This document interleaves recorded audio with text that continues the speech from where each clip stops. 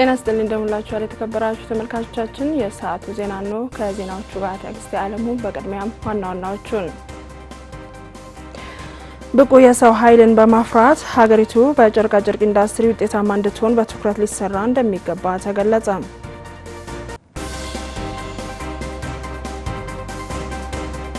ባህላዊና ሃይማኖታዊ በዓላት ለቱሪዝም እድገት ከፍተኛ አስተዋጽኦ ያደረጉ መሆናቸው የቱሪዝም ባለሙያዎች ገለጹ።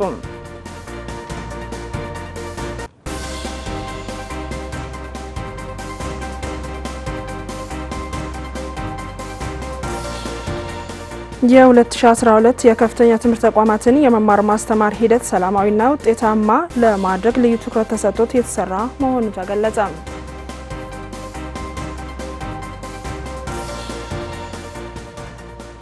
አብራችሁን ቆዩ።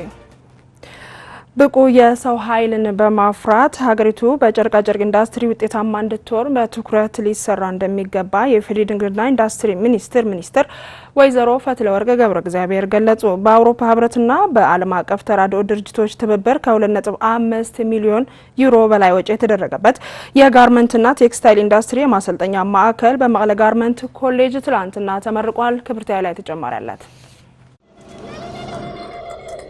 የመቀለ ጋርመንት ኮሌጅ ከ1996 ዓመተ ምህረት ጀምሮ በተለያዩ ዘርፎች በርካታ ወጣቶችን በማሰልጠን ለመካከለኛ ጥቃቅንና አነስተኛ ኢንዱስትሪዎች ብቁ የሰው ኃይል በማቅረብ ላይ ይገኛል። አሁን ደግሞ በአውሮፓ ህብረትና በዓለም አቀፍ ተራድኦ ድርጅቶች ትብብር ከ2.5 ሚሊዮን ዩሮ በላይ ወጪ የተደረገበት የጋርመንትና ቴክስታይል ኢንዱስትሪ ማሰልጠኛ ማዕከል አስመርቀዋል። በምረቃ ስነ ስርዓቱ የተገኙት የኢፌዴሪ ንግድና ኢንዱስትሪ ሚኒስትር ወይዘሮ ፈትለ ወርቅ ገብረ እግዚአብሔር በሀገሪቱ ብሎም በትግራይ ክልል ያለውን የጨርቃ ጨርቅ ኢንዱስትሪ ጸጋዎችን በመጠቀም በዓለም አቀፍ ደረጃ ተወዳዳሪ ለመሆን በሀገሪቱ ያለውን የዘርፉ የሰው ኃይል ብቃት ማነስ ትኩረት ሊሰጠው የሚገባ ጉዳይ መሆኑን ገልጸዋል።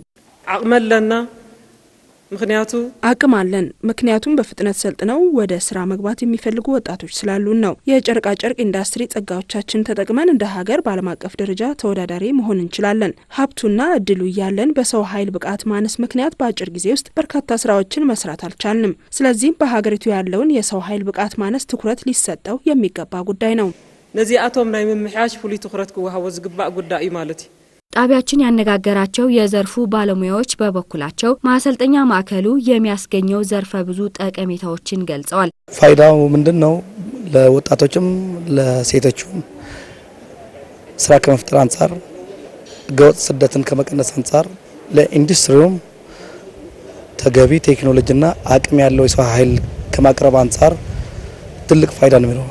reduce migration ስደትን ለመቀነስ ነው በጋራ እየሰራን ያለነው። ስደት ባዶ ተስፋና የማይሳካ ህልም ነው። ይህ ማዕከል ለበርካቶች የሥራ ዕድል መፍጠር ይችላል። በአጠቃላይ በትብብር ሲሰራ በመጨረሻ ተጠቃሚ የሚሆኑት ወጣቶችና የሀገሪቱ ማህበረሰቦች ይሆናሉ። ትልቅ ግብአት ነው። ከየሰው ኃይል አቅርቦት ችግር ከመቅረፍና ከኤፊሺየንሲና ኢፌክቲቭነስ አንፃር ሲታይም ጥሩ ግብአት ነው። በማሰልጠኛ ማዕከሉ የስልጠና አገልግሎት ያገኙ ወጣቶች ከስራ አጥነት የሚላቀቁበት እድል የሚፈጥርላቸው ሙያ ማግኘታቸውን ገልጸዋል። ሂንቱ ትንሽ ነው የነበረኝ። እዚህ ከመጣው ግን እንዴት መስራት እንደምችል ትንሽ ጥቅም አግኝቻለሁ ማለት ነው። የተሻለ ከነበረኝ የተሻለ ነገር አግኝቻለሁ። ያው ጋርመንት ላይ ሆኜ የራሴን ጋርመንት ያለበትን ደረጃ አንድ ደረጃ ከፍ ማድረግ ፈልጋለሁ በጋርመንት ማለት ነው። ከዚህ በፊት የነበረው ስራ አጥ ነበርኩኝና ከዛ ስደትም ሄጄ ነበር። ምንም ጥቅም የለውም። ከዛ እዚህ መጥቼ ይሄን ስልጠና በማግኘቴ በጣም ደስተኛ ነኝ። እኔም ይሄንን ስራ ልሰራ ፈልጋለሁ። ባህላዊና ሃይማኖታዊ በዓላት ለቱሪዝም እድገት ከፍተኛ አስተዋጽኦ ያደረጉ መሆናቸው ይዚያ ያነጋገራቸው የቱሪዝም ባለሙያዎች ገለጹ። በየዓመቱ የሚከበረው የዓለም የቱሪዝም ቀንም የቱሪዝም ዘርፍ እንዲያድግና የሀገር ውስጥ ጎብኚዎች ቁጥር እንዲጨምር የላቀ አስተዋጽኦ ያደረገ መሆኑ ባለሙያዎቹ ገልጸዋል። የአክሱም ከተማ ባህልና ቱሪዝም ጽሕፈት ቤት ኃላፊ አቶ ገብረ መድህን ፍጹም ብርሃን እንዳሉት በአክሱም የህዳር ጽዮን ሆሳዕናና የዓይንዋሪ ሃይማኖታዊና ባህላዊ በዓላት በየዓመቱ በድምቀት ይከበራሉ። በእነዚህ በዓላት ላይ በመቶ ሺዎች የሚቆጠሩ የሀገር ውስጥ ጎብኚዎች የሚገኙባቸው በዓላት ከመሆናቸውም ባለፈ በዓላቱ ሀገራዊ አንድነትን ማህበራዊ ግንኙነትን የሚያጠናክር መደላድል የፈጠሩ መሆናቸውን ገልጸዋል። ከበዓላቱ ውጪ በአክሱም የሚገኙ ጥንታዊ ቅርሶችን ለመጎብኘት የሚመጡ የሀገር ውስጥና የውጭ ጎብኚዎች በየዓመቱ በአማካኝ በ6000 ጭማሪ ያሳየ መሆኑን ተናግረዋል። በተጠናቀቀው 2011 በጀት ዓመትም ከ61000 በላይ የሀገር ውስጥና የውጭ ጎብኚዎች ቅርሶቹን የጎበኙ ሲሆን ከዘርፉ ከ150 ሚሊዮን ብር በላይ ገቢ መገኘቱን ተናግረዋል። ኃላፊው አክለውም ባህላዊና ሃይማኖታዊ በዓላት ሲከበሩ የቱሪዝም ፍሰት እንዲጨምርና በዘርፉ የተሰማሩ ዜጎች ተጠቃሚነት በማሳደግ ለሀገሪቱ ኢኮኖሚያዊ እድገት ከፍተኛ አስተዋጽኦ እያበረከተ መሆኑ ተገልጿል ሲል የዘገበው ኢዜአ ነው።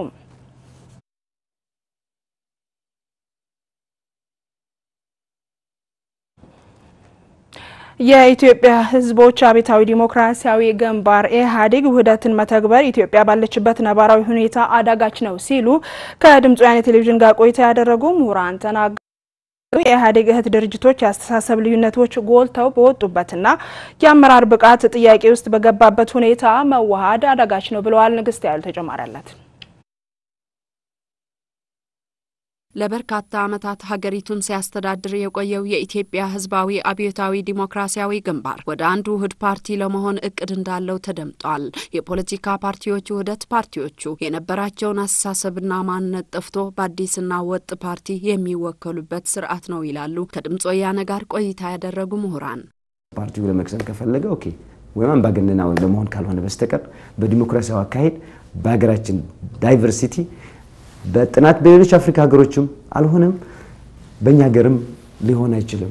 ፌደሬሽን ነው እኮ ራሱ ኢህአዴግ ራሱ ፌደራላዊ ነው ፓርቲው ማለት ነው። እና ይህንን ተትቶ አሁን ውሃት ሲባል ዳይሬክትሊ የብሔሮች የራስ በራስ የመወሰን መብት አንቀበልም ማለት ነው።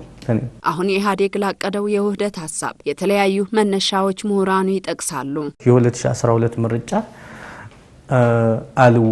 ማለት ማሸነፍ አልችልም ወይ ደግሞ በኔ ኮንስቲትዩንሲ እኔ በመወዳደርበት የምርጫ ቀጠና ወይ ደግሞ እኔን የሚወክል ፓርቲ እኔን በመወክለው ማህበረሰባዊ ክፍል ወይ ደግሞ ሶሻል ሰፖርት ቤዝ የለኝም። ስለዚህ ማሸነፍ አልችልምና እንደምኑ ብዬ እንደዚህ አይነት ነገሮች ተወራርጬ ይሆን ነገር ላድርግ የሚል አካል አለ በየነም ወስደው አይደለም ኢህአዴግ ብቻውን ኢቭን አጋር ፓርቲዎች ተብለው ሲጠሩ የነበሩት የተሻለ ሐሳብና የተግባር አንድነት ነበራቸው ከኢህአዴግ ጋር። አሁን ካሉ ከኢህአዴግ ድርጅቶች አሁን ባለበት ሁኔታ ስንለካው ያኔ ምናልባት ከ3-4 ዓመት በፊት የነበረው ኢህአዴግ ከአጋር ፓርቲዎች ጋር የነበረው ግንኙነት የተሻለ ትረስት የተሞላበት ወይም ደግሞ መተማመን ወይም ደግሞ አንድነት የነበረበት ብሎ መግለጽ ይቻላል።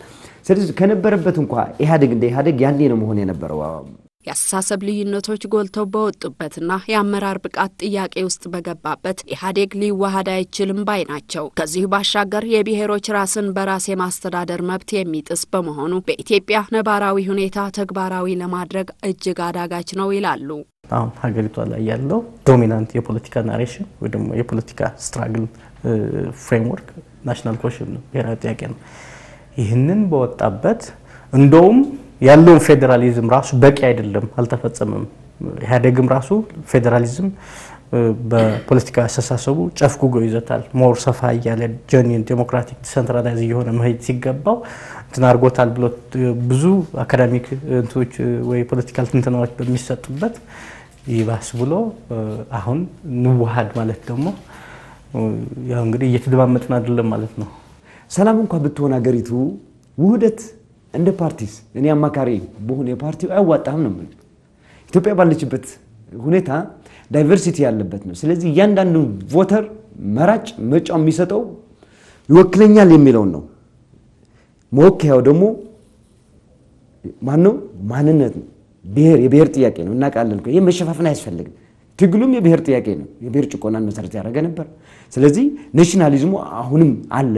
ስለዚህ ናሽናል ፓርቲስ ናቸው ያንን ሆነው ከዛ አንድ ላይ ሆነው አገራው ፓርቲ መስርታሉ ልክ እንደ ኢህአዴግ እንደነበረው ማለት ነው። ካቀለጥክ ግን ውክልናውን አምረህ ያቀለጥክ ነው። ምሁራኑ ውህደት ጽንሰ ሐሳቡ ባይጠላም የኢትዮጵያ ነባራዊ ሁኔታ ያላገናዘበ በመሆኑ አሁን ተግባራዊ ማድረግ ፈጽሞ አይቻልም በሚል ይስማማሉ።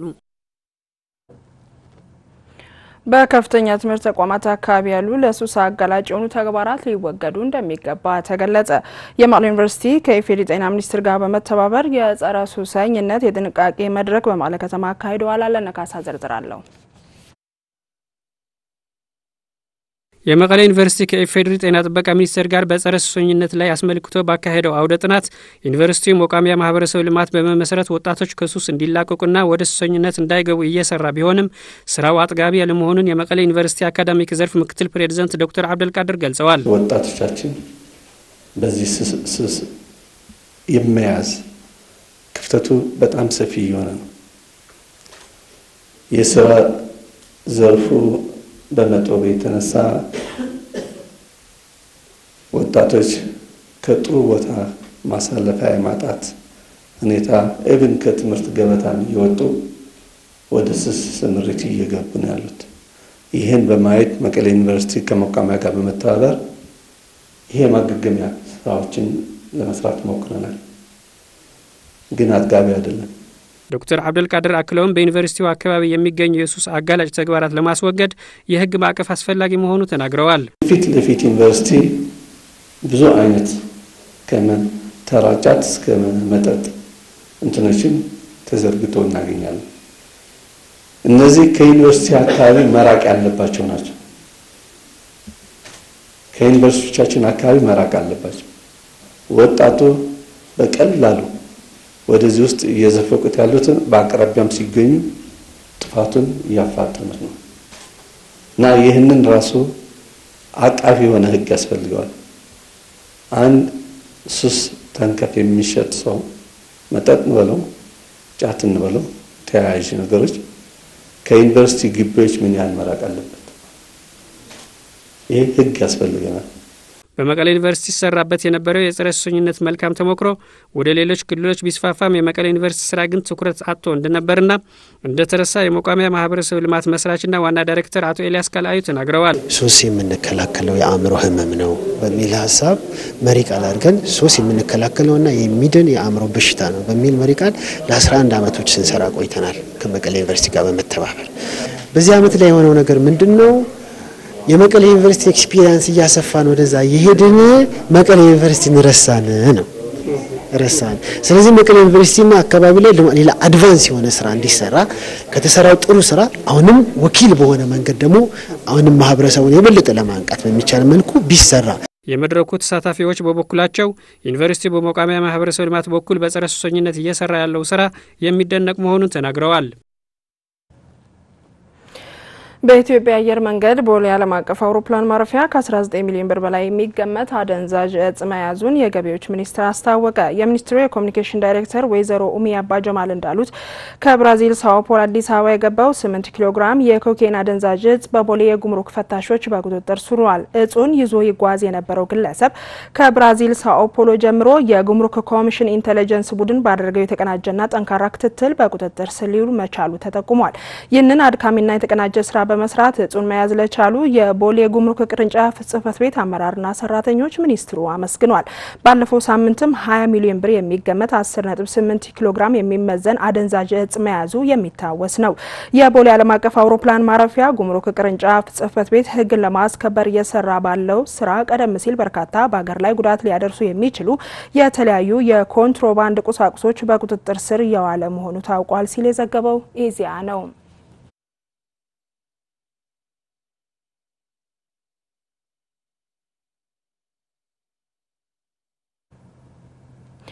የ2012 የከፍተኛ ትምህርት ተቋማትን የመማር ማስተማር ሂደት ሰላማዊና ውጤታማ ለማድረግ ልዩ ትኩረት ሰጥቶ እየሰራ መሆኑ ተገለጸ። የሳይንስና ከፍተኛ ትምህርት ሚኒስትር ፕሮፌሰር ሂሩት ወልደማርያም ከሁሉም የዩኒቨርሲቲ ፕሬዝዳንቶችና ምክትል ፕሬዝዳንቶች ከተማሪዎች አገልግሎት ኃላፊዎች እንዲሁም ከሌሎች የሚመለከታቸው የስራ ኃላፊዎች ጋር በ2012 የትምህርት ዘመን የዝግጅት ምዕራፍ አፈጻጸም ዙሪያ ውይይት አካሂደዋል። በዚህ ወቅትም የተማሪዎች ቅበላና የቅበላ ዝግጅቶችን፣ የቅበላ አይነቶችን፣ የተማሪዎች ምደባና ዝውውርን፣ ስልጠናዊ ውጤትን የአዳዲስ የትምህርት ፕሮግራሞች አካሄድን ልዩ ትኩረት የሚሹ ጉዳዮች ዳሰሳ በ2012 ተግባራዊ የሚደረጉ ህጎችና እንዲሁም የአሰራር ድጋፍና ክትትሎችን በተመለከተ ተወያይተዋል። ሚኒስትሯ የ2012 የትምህርት ዘመንን የመማር ማስተማር ሂደት ሰላማዊና ውጤታማ ለማድረግ ልዩ ትኩረት ተሰጥቶት የተሰራ መሆኑ በዚህ ወቅት ገልጸዋል። አያይዘውም ለተግባራዊነቱ ሁሉም ተቋማት ኃላፊነታቸውን በአግባቡ እንዲወጡ ማሳሰባቸውን ከሳይንስና ከፍተኛ ትምህርት ሚኒስቴር ያገኘነው መረጃ ያመለክታል። የዩኒቨርሲቲ የስራ ኃላፊዎች በበኩላቸው የ2012 የትምህርት ዘመን የዝግጅት ምዕራፍ በማጠናቀቅ ተማሪዎችን ለመቀበል ዝግጁ መሆናቸውን ገልጸዋል።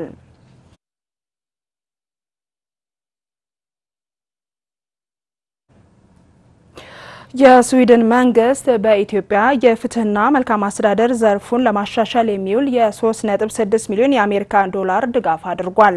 የድጋፍ ስምምነቱን የገንዘብ ሚኒስትር ዴታ አቶ አድማሱ ነበበና በኢትዮጵያ የዩኤንዲፒ ተወካይ ቱርሃን ሳሌ ተፈራርመውታል። ድጋፉ በኢትዮጵያ በቀጣይነት የሚከናወኑ የፍትህ ስርዓት መልካም አስተዳደርና የሰላም ግንባታ ስራዎችን ለማሻሻል የሚያስችል መሆኑ ተገልጿል። የስዊድን የዓለም አቀፍ ትብብር ሚኒስትር ፔር ኦልሰንፍሪድ በኢትዮጵያ ጉብኝት በማድረግ ላይ ይገኛሉ። ፔር ኦልሰንፍሪድ በዛሬው ዕለትም ከሰላም ሚኒስትር ወይዘሮ ሙፈሪሃት ከሚል ጋር በሰላም ግንባታና በዲሞክራሲ ጉዳዮች ዙሪያ መክረዋል። ከዚህ ባለፈም የኢትዮጵያና የስዊድን ረጅም ጊዜያት ያስቆጠረ ወዳጅነት ትብብር ያላቸው ሀገራት መሆናቸውን ያነሱ ሲሆን በቀጣይም ትብብራቸውን አጠናክረው እንደሚቀጥሉ አረጋግጠዋል። ዘገባው የኤፍቢሲ ነው።